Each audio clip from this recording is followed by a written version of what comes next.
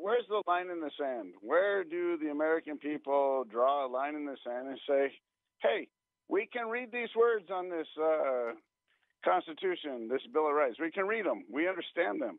They're in very, understandable words.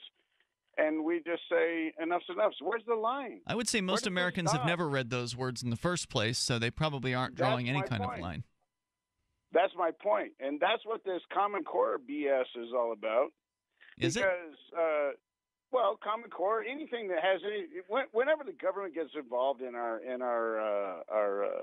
education and stuff, then you're not going to learn what you need to learn. So then by all about it, you mean it's about not teaching those things. Not teaching those things. Absolutely.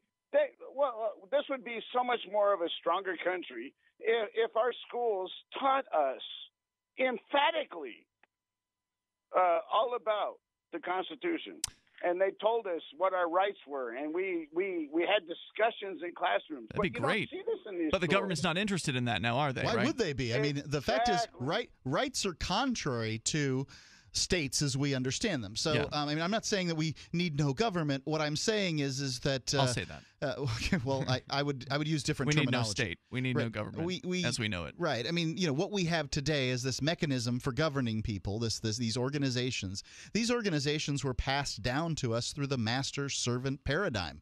Of course they don't want rights for you because, the rights exist with the organization is how they see it. And that's my point. That's my point. Straight up, right there. That tells you straight up that your government is not for you, the people. The government's for them. The government's for the government and their friends. It's for the people. Any kind of clue. It's for the people. If the people want to control and fleece and milk the other people, then it's absolutely for those people. The government is for a group of people, and it tends to change at any given time. But it's not us. It's never you and I. Generally, Mark, it doesn't really change. I mean, the people change out, but the government's always for the politically connected. I mean, it's the big corporations fund both sides. The big banks, for instance, give money to both the Republicans and the Democrats. So whoever wins, we lose. And as far as your question, Andy, I'd like to address that specifically about the line in the sand. Mine was crossed years ago. So I moved to New Hampshire as part of the Free State Project because I understand that in order to actually stand up for rights and to be free in my life, I have to get together with other people who value the same things that I value. So I joined the Free State Project, which is a movement basically full of libertarians that is converging on one physical geographic area. I've moved from Florida. People have moved from as far away as Russia to come to New Hampshire as part of the Free State Project because our lines were crossed. My line was crossed more than a decade and a half ago. And so I wanted to get together with other people who have the same ideas, and it's working here. We're actually able to stand up for freedom here in a much more effective way because of our concentrated numbers. We can't wait for all of the Americans to, or even a portion of them, to wake up and to get clued into what their rights are and to take action. Exactly. We've got to do something more active than that, and I think the Free State Project is really our best choice. Well, at least, my friends, you guys are doing something. Because there's so many people out there not doing a darn thing about what's going on, and they just don't care. Yep. It's crazy. Thanks for the call, Andy. I appreciate it, and I share your concerns. Right. Thanks for the call tonight.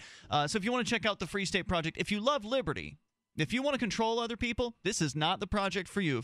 If you think freedom's kind of cool, but you also think there's other areas where people should be controlled, you're not ready for the Free State Project yet. If you believe in liberty, if you think that your neighbors should be as free as you are, that in order to be free, you have to allow other people to be free. If you really understand what liberty means, what freedom is all about, then you really need to go and check out the Free State Project. It's currently at 89% of its goal. The goal of the Free State Project is to find 20,000 people who are willing to sign their pledge, their statement of intent. That basically says that you'll move to New Hampshire once the number 20,000 signers is reached. There's a 5-year window of time in which you have to make that move, and then you'll be as active as you possibly can towards achieving liberty in our lifetime once you get here. Whatever active means to you. Some people write. Could be writing letters to the editor, could be doing behind-the-scenes technical work, could be organizing, it could be civil disobedience, it could be running for political office. There's all kinds of different things that are activist. And what I'd recommend if you're not sure about this whole thing, like you're not sure if we're telling you the truth about it, go check out the 101 Reasons Liberty Lives in New Hampshire. It's 101 It's a Reasons. great movie anyway. It's awesome. It'll only take an hour of your time, and it's so chock full of information, it could actually be overwhelming to watch it all straight through. You can actually just watch it in chunks if you want to. 101reasonsfilm.com gives you the 101 reasons why we thought New Hampshire was the best choice, and why there are now over 1,500 people who've moved early. We didn't wait. We didn't want to wait until 20,000. We've moved sooner rather than later to get the ball rolling, and it was so worth it. I'm so glad that we did. But it's certainly not too late for you to get involved. Go to freestateproject.org.